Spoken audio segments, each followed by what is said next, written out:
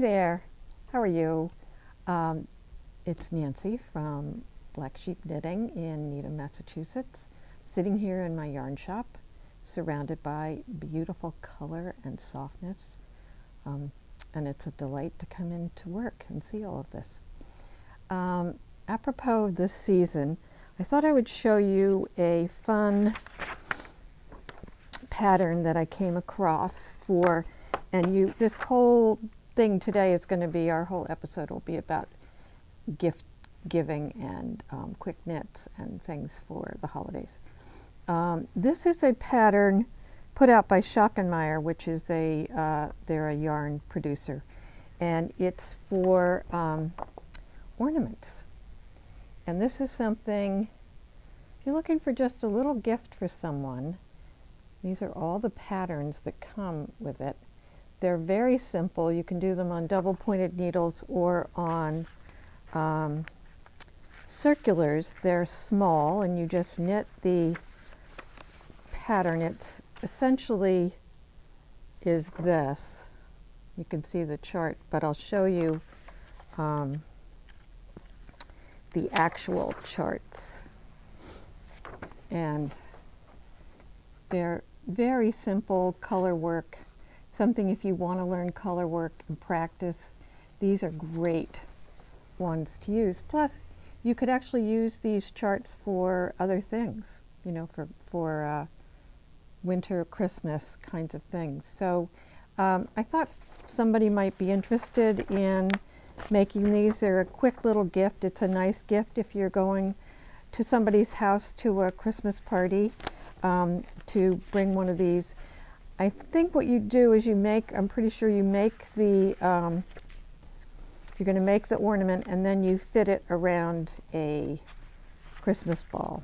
And they give you the dimensions, and you can see here they're around, whether you use a styrofoam ball, which kind of might be easy to do, and then you just get a little hook and hang it wherever. So, and you can probably use, they use a fingering weight yarn. You could probably use anything you have hanging around the house. I guess it's a question of fitting it around the ball. So if you're interested, and I believe, now I may give you misinformation, I think that this was a free pattern. And I think that you can find it under this name, 24 Yule Cooler, I believe.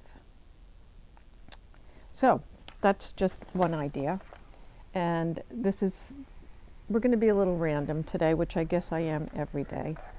I've been knitting socks, and I think socks can be a great holiday gift, and they're certainly doable if you, in a week or two, if you were using a worsted weight yarn. And we've been doing that because we've been making socks for Ukrainian soldiers, and we had our first batch, well, 6 or 7, that Agnes delivered because she had to make sort of an emergency trip to Latvia for a funeral. And so she took some with her, and they ended up, and I'll get the skinny on this later today when she comes in, but she ended up somehow at the Latvian parliament, where they had heard about the socks being knit, and they had them on display there. But she'll tell me more about that. So I'm assuming that they're going to be on their way to soldiers.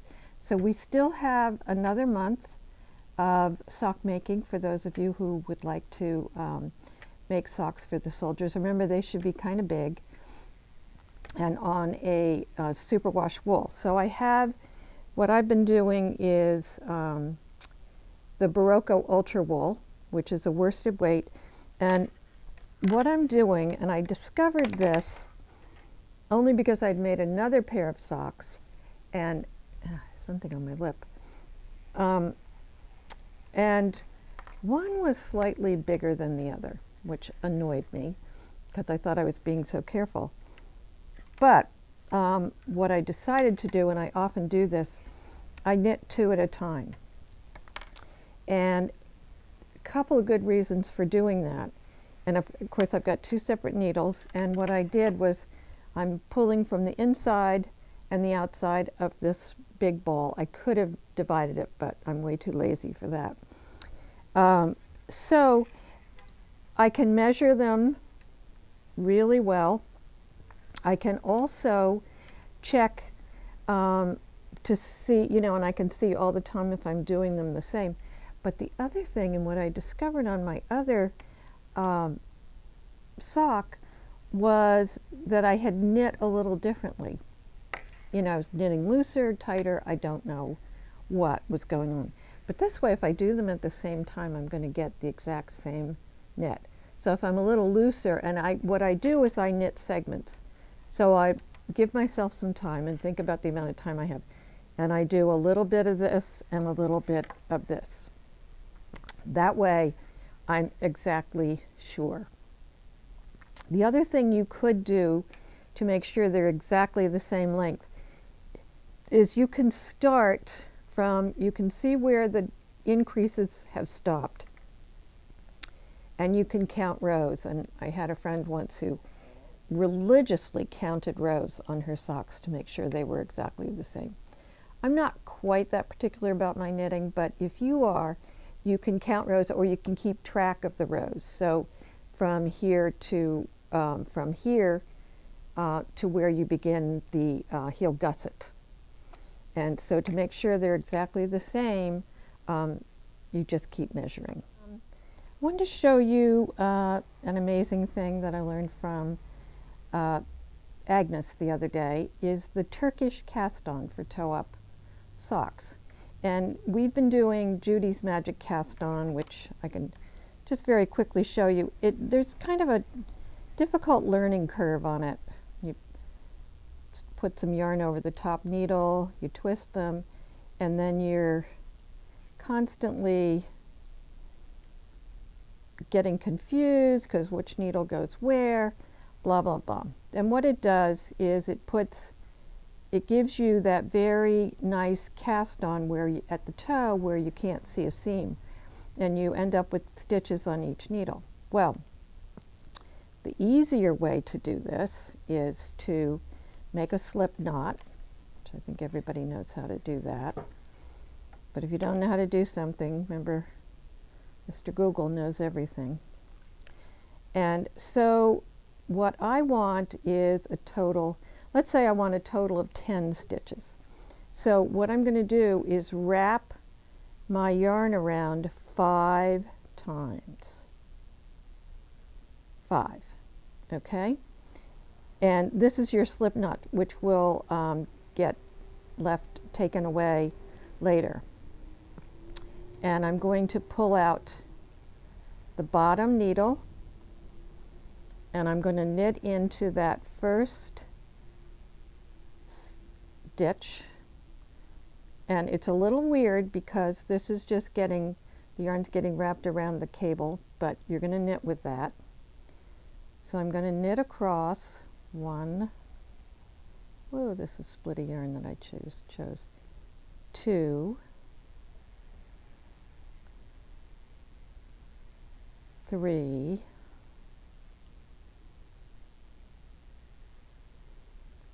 4, and 5. So now I have 5 stitches, ignoring the slip knot. So I turned my needle around, and my needles are now going to point to the right. I pull out the needle where I just knit those stitches, and the ones that were hanging out on the cable are going to slide up, and the needle with the yarn attached, which is this bottom needle, is going to knit into these stitches that we just pulled up.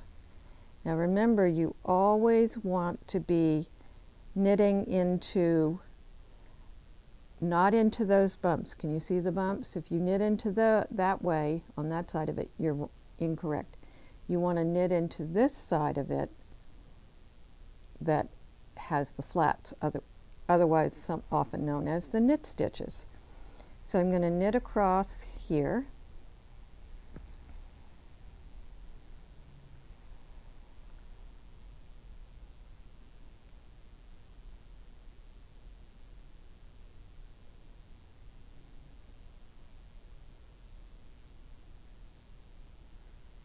Whoa, this is the splittiest yarn I've ever seen.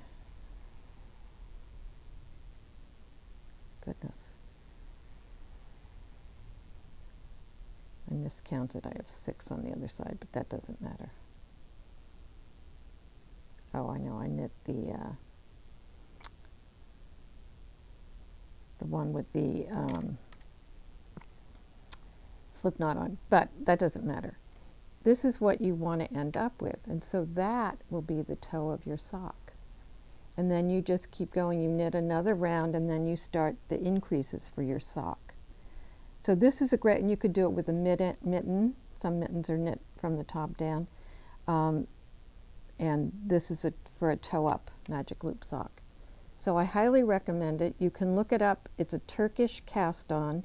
It's the easiest thing in the world, and so you don't have to suffer through trying to learn Judy's magic cast on, which once you get it, it's easy, but I think I would use this from now on just because why not? It's simple.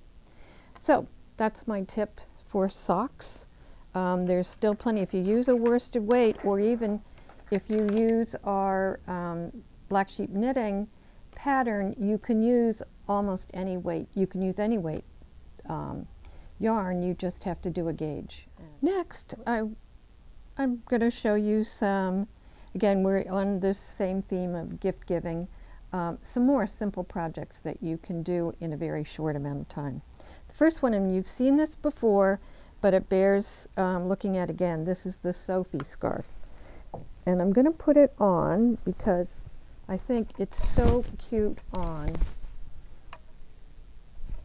And if you're looking for just a quick gift, it's just got some increases and decreases, and it's got an I-cord edging, which is wonderful. It's a great little thing to learn because you can use it on any kind of shawl or scarf to have a nice edge and one that isn't going to curl. So this one is done in the Road to China Light, which is a beautiful soft yarn, but we also have in stock cashmere. And this, I think you can do this in one skein. I'm not entirely sure. You'd have to look at the pattern. But the cashmere is delightful. You'd want to wear it around your neck. We have these colorways. This is a beautiful kind of a magenta, purpley magenta. And then this tweed, this marled black and gray, which I just, or black and white, which I love. That's kind of up my alley. And there's a black. I actually saw one today on Ravelry that was striped even, which would be fun. You could take 2 and stripe it.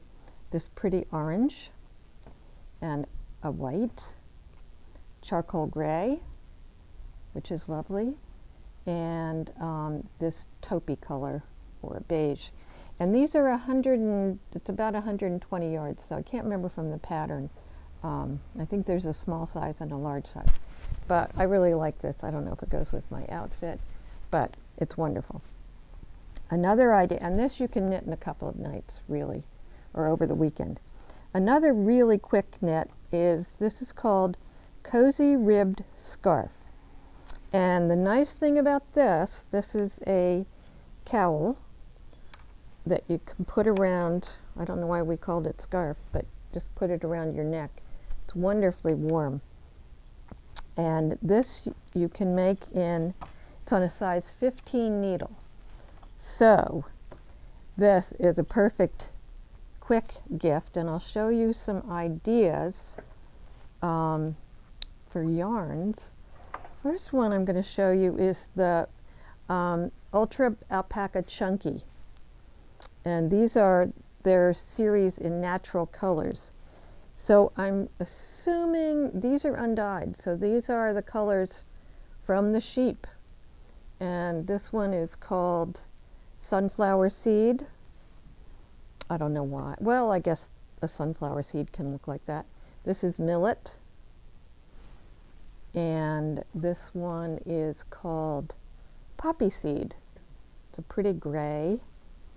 And I love these because they're very soft and they're kind of chunky.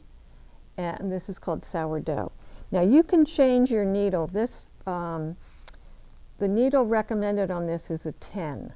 But if you want something loose and floppy, you can go up to the 15, or you can try anything in between. So this one was called, oh, I said sourdough, and this one is farro. And this is a, what would you say, Robin? A gray. It's a dark charcoal gray, I think, is what I would call it.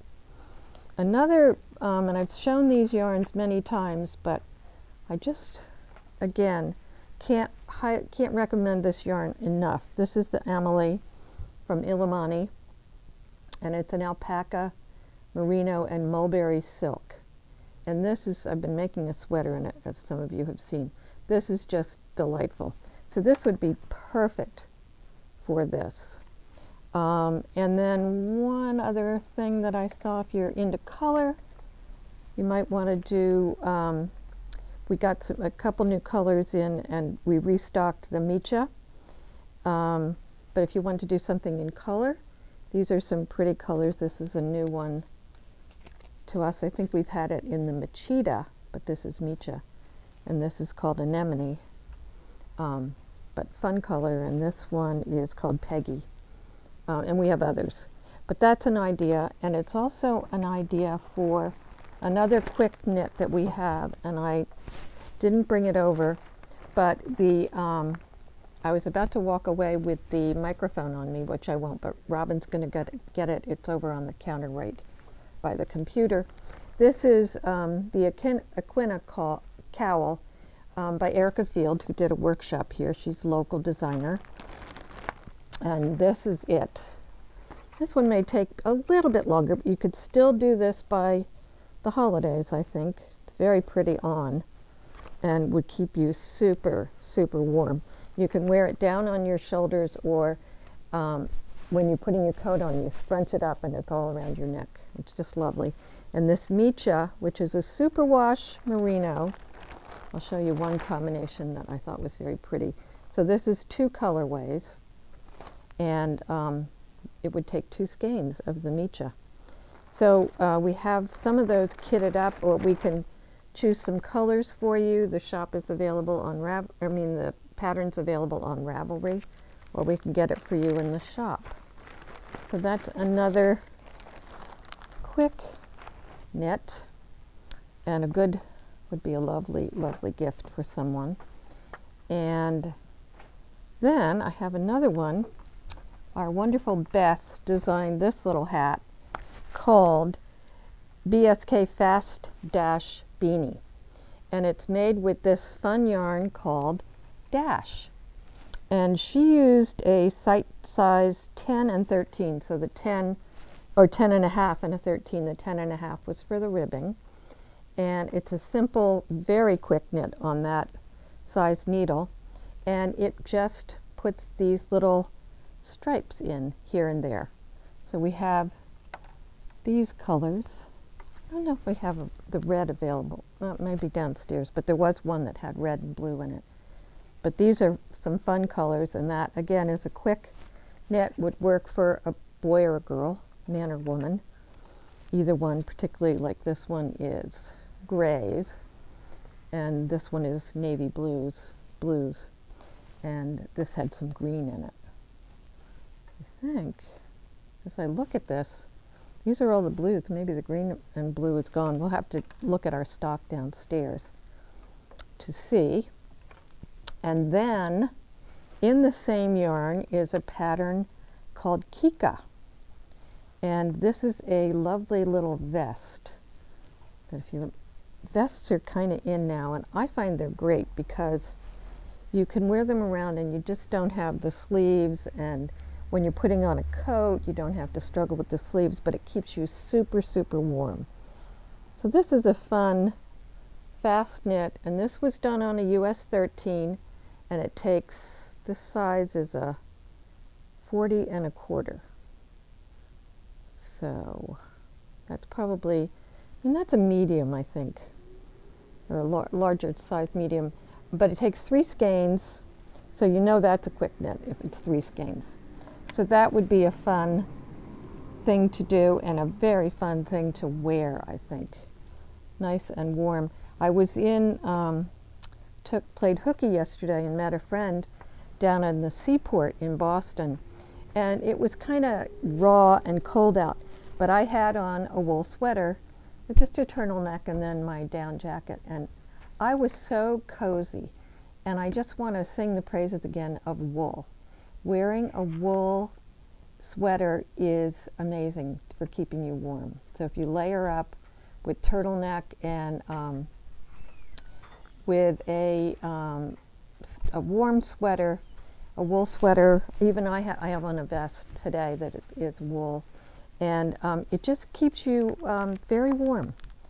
Speaking of warm, I have one more sample to show you. This is, and I apologize, this was made in a yarn from Malabrigo that we had last year. I don't have it this year, but I have the equivalent in the Rasta. And this is a sweater that I swear you could do in a week. And it is called Kingston Sweater, and it's by a woman named Tara Lynn Morrison. And I think it's Morrison or Munson, but you can find her. And she has a bunch of sweaters in these really chunky, big wools. And this one, I think I knitted on a 15, but it could be a 13. And you'll see how quickly that will go. I have some people in my class who've been making have made a couple of them in a few weeks. You can make your neck any way you want, and the sleeves as long or short as you want, but she has others, so you can look on Ravelry, and I'll just show you a couple examples of yarns that I pulled. These are Rasta, of course, and this is a yarn called Caracol, and I think they still make it, but we didn't sell a lot of it last year, so I didn't reorder. I just ordered Rasta because people seem to like it. So I just picked some that I knew I had sweater quantities of, and I think we have more, I know we have more Rasta coming in next week. I placed a huge order. So anybody who wants quick gifts made of Rasta will have plenty, I think, by the end of next week. So this one's called Teal Feather, particular favorite of mine. And this one is Purple Mystery. And this is called Trompo, a nice variegated, and Candy Cane. I love this one, it has lots of color. Now, one of the things she shows in her sweater, and it might even be in this one, the Kingston, is she does them in big color blocks. So you could take, 2 or 3 colors. Say you've got a couple skeins at home, you don't know what to do with them. Come in and match them up, or buy some to do in color blocks. You could stripe, the wonderful thing about knitting is that you can take one pattern that you like and you can do all kinds of things with it. Suppose you have just a little bit of one color left. Well, why not put just cuffs in one color, or cuffs and the neck band in one color? So you can improvise. You could, what if you mixed up these two or these two together in stripes? So you can fool around with that kind of thing. Again, this is a quick knit, and it's wonderful. If you're somebody who does a lot of dog walking, you might love to have a sweater like this. You just throw it on. And since the cost of heating fuel is going up this winter, you may be one of those people who now has your thermostat down to 62, heaven forbid. But you might want to be, saving some money this year. You wear a sweater like this around, and a pair of wool socks. Where did my socks go? Wherever they went. A pair of wool socks on your feet, you will be a happy person. So I'm over here at our gift table, and I wanted to show you some amazing, oh my gosh, I just looked at how inexpensive these are. They're $35 for this amazing project bag made by Fiola, and in this fabric I'll have to restrain myself because I want to buy this right now, but I'll leave it for a customer. Hopefully she'll make us some more.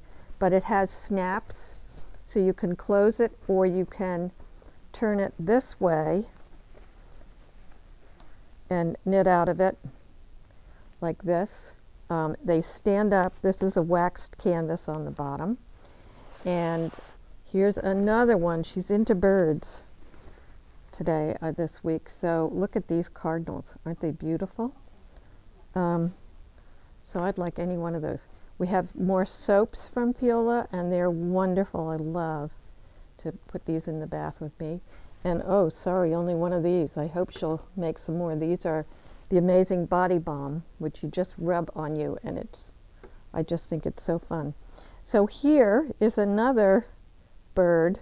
These are her little notions bags, and you can throw them in here. You could actually even probably have a sock in there.